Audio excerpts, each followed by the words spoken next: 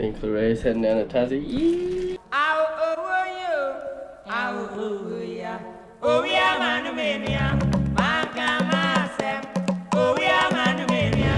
What's up? You're gonna upgrade even bigger. Oh my god, you're out of control.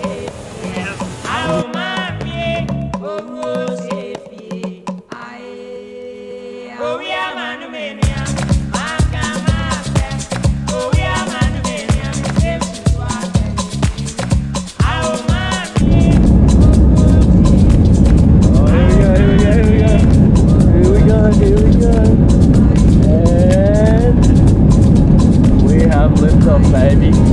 Airborne.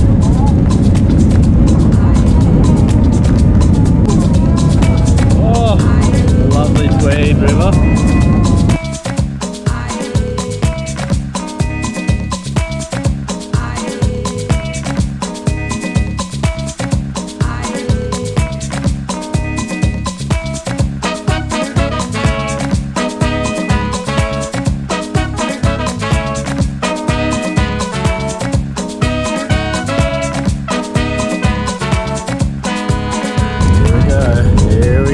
We're about to touch down on the southern land. Oh, a bit of a bouncy one.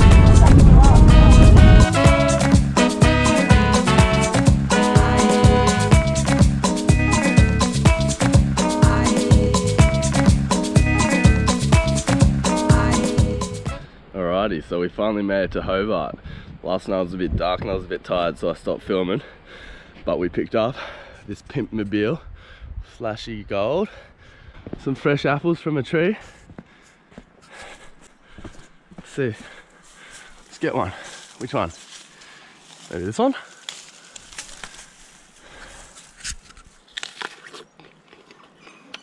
Holy shit, I thought it was going to taste terrible. It's actually delicious. It's actually my birthday. Haha, perfect little birthday brekkie. And here's our little cabin for the next couple of days. Ta-da! There's a little Clarice over there.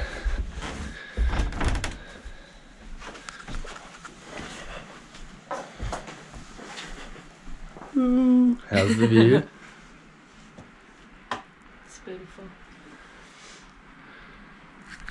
It's a bit rainy and stormy, but that's Tassie for you. Look, I picked an apple from a tree. This is better than yesterday ones. Yeah. After that light little apple brekkie, we went to the Salamanca markets and got a real breakfast.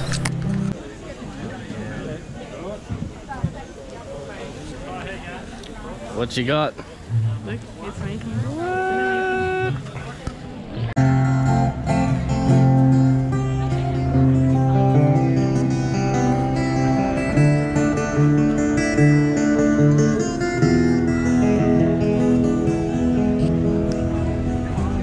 German sausage.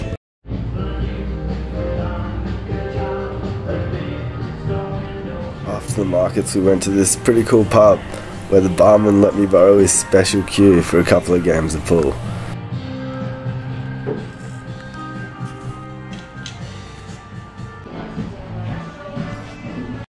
As you can see, I was a little bit dusty the next morning, but it was time for a mission. Alrighty. Fuck. Alrighty. Got the car packed up. It's time to head down to the shack, which I've been looking forward to for a couple of years now. Might get the chance to find my first abalone or even a nice big red cray for the first time in a long time. So, car's packed up, ready to go. Borrowed a fishing rod. Clarice is in the front. Got everything organised like a little organisation queen. And we're off.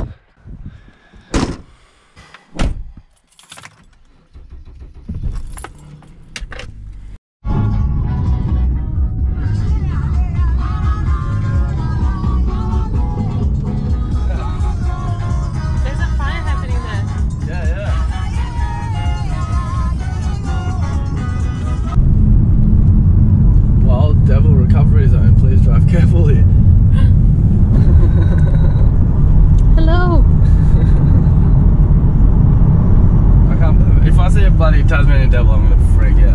Pretty sure they only come out at night. Yeah, dusk to dawn, yeah. That's where we cook. Yeah. That's the kitchen. Yeah, so you go like this. Make a big fire.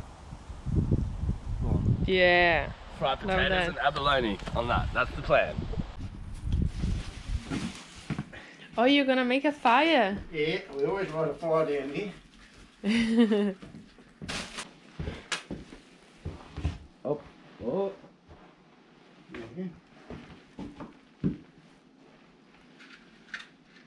You'll soon go. Yeah. Yeah. Awesome, eh? Jesse. You look at it go. So finally it was time to dive. Willem and I headed down to the spot where we both learnt how to snorkel. Luckily his partner Priya had a genius idea of bringing hot water bottles to fill our wetsuits with. You should have put it on your body. This was my first time putting on this brand new 5mm wetsuit, so it was a pretty tight squeeze to get into.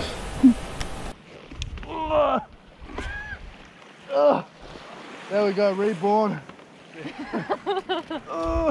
And now I'm a seal. There we go. Willem and I finally down at the secret spot. Gonna chase a couple of abs and crays. Woo!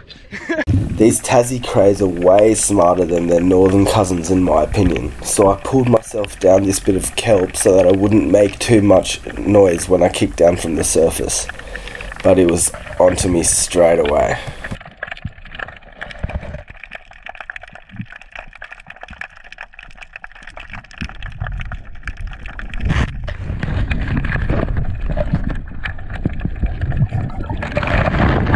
No luck this time, but I found another one just on the other side of the rock. I couldn't believe it. Actually, it probably was even the same cray because this one was onto me straight away. I had a little go, but no good either this time.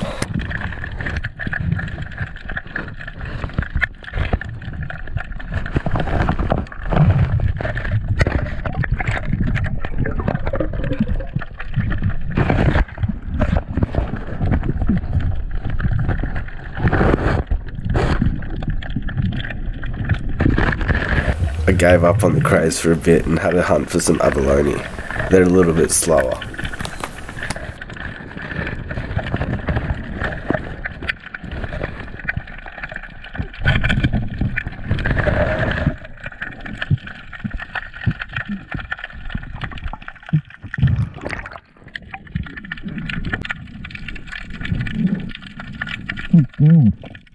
I had a bit of a rest from looking under rocks and in cracks for the crays and abalone, and passed up these two nice banded mowong, which are pretty tasty but way too easy to shoot, to get this nice little trumpeter, which are lovely eating down here.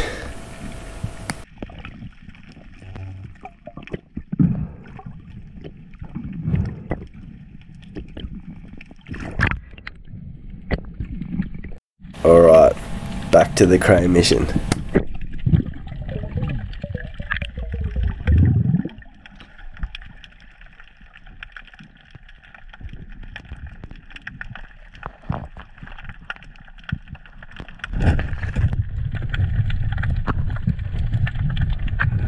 Just undersized, unfortunately. I found heaps more just undersized crays, and then stumbled across this massive hole here full of crays. There was a few big ones at the back, but I couldn't get any, and then my GoPro died. The next morning we were greeted by this beautiful sunrise, and then did a little bit of squid fishing and went for another big trek and dive where, big spoiler alert, I found a bloody crayfish, but that's for part 2. Where's the squid? I don't know. I'm not sure where the squid is. I think it might be just around the corner. Feel the squid.